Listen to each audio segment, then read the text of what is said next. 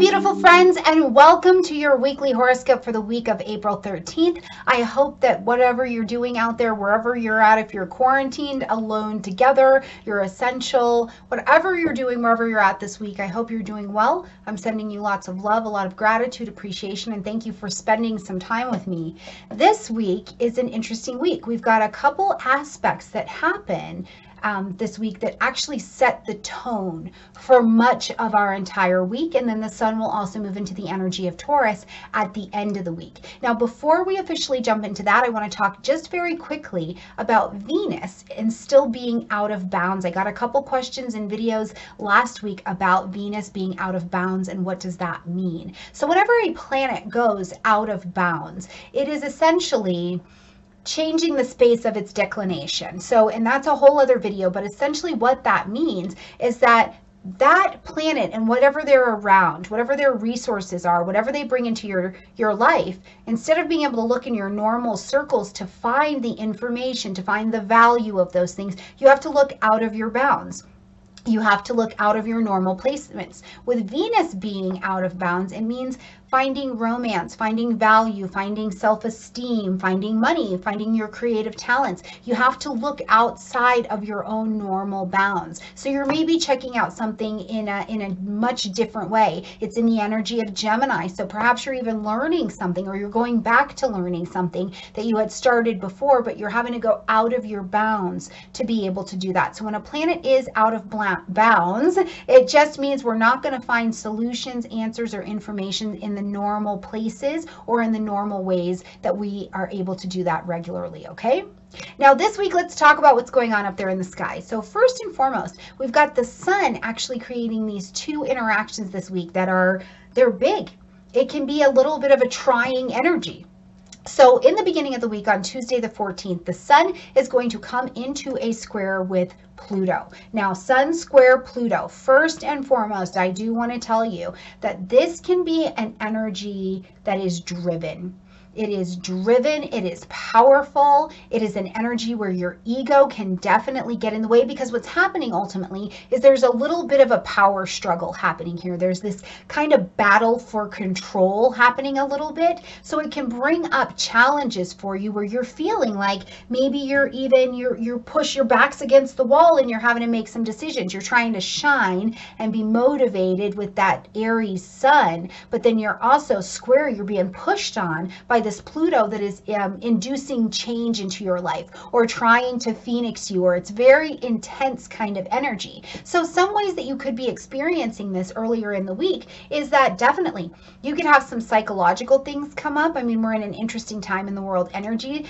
So you could see psychological things coming up for you. Something gets triggered from before, something like that. But ultimately, even though this is a square, I really do like to celebrate the square energies, because squares, even though they bring a fair amount of tension to the table, they do make us move. They do make us take action to get out from underneath the square. Now, what is the intensity going to be of that? I can't tell you exactly, but what I can tell you is you have the opportunity to gain a fair amount of consciousness around what it is that you need to let go of. Why are you having this power struggle? Maybe you're holding on to something that the universe is trying to take from you because it doesn't belong there anymore. So you'll have to keep me posted in the comment section down below as to how this is actually manifesting in your life. But the other beautiful part about this is that I feel like if you will channel this Sun-Pluto square into something productive, something that is going towards where you'd like to be successful, you can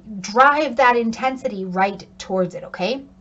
Now, as we continue to move down the week, we see the sun coming into a square with Jupiter as well. Now, sun square Jupiter can make it so that you're asking for too much, or there's an overreaching that's happening, right? It's like, yeah, I think I can do this, and you're promising more than you can deliver.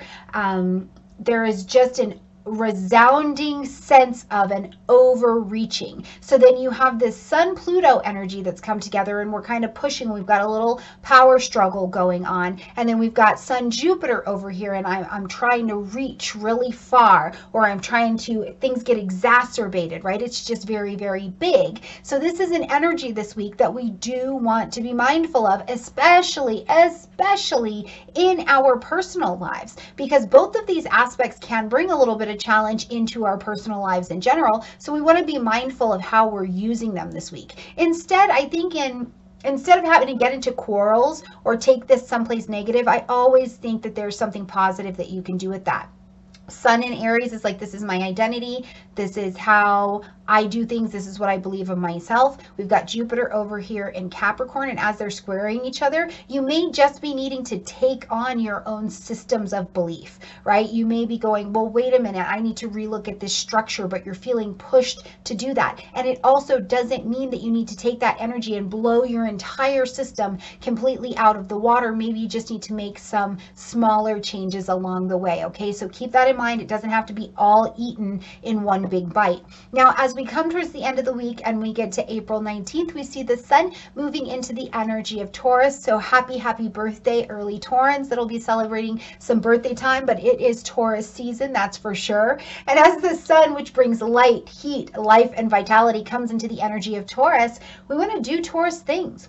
Get your feet into the earth. Even if you are in quarantine, if you can go outside for just a few minutes in your backyard, or just get your toes out on your deck or someplace, let your body feel the earth and the elements around it. You might find places where you've been a little bit stubborn. You may find that you've got some stubborn body fat going on, and you may be wondering, what am I going to do about that next? But it's also a time of art, delicious food, feeling nice, taking care of your body, giving yourself a nice little self-massage, things like this that are going to bring up the level of value, bring up the level of beauty, but they also put a very big impact in your material world, because Taurus is an earth sign, so we do things in the material world. Great week for gardening, great week for art, great week for making beauty, great week for doing your hair just because you're going to do your hair. Whatever it is, bring in these delicious earthy Taurus qualities to your table. And it's the sign for the next 4 weeks that this is what we're going to do. We're going to deal with this bull Taurus energy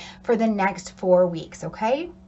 All right, you guys, I look forward to hearing how you're doing, what you're doing. This is going to be an interesting week with these two squares happening internationally and nationally. This is a power struggle kind of energy. We've still got Neptune over here in Pisces, so we've got some information that is still a little bit not clear. On the good foot, Mercury has moved into Aries, so we do have different information about things that are happening not only in our personal lives, but in the world as well. So let's keep an eye on what's happening this week. Please let me know exactly what's happening for you. And every day on Facebook and Instagram, I'm also keeping you updated on things that are happening up in the sky, okay?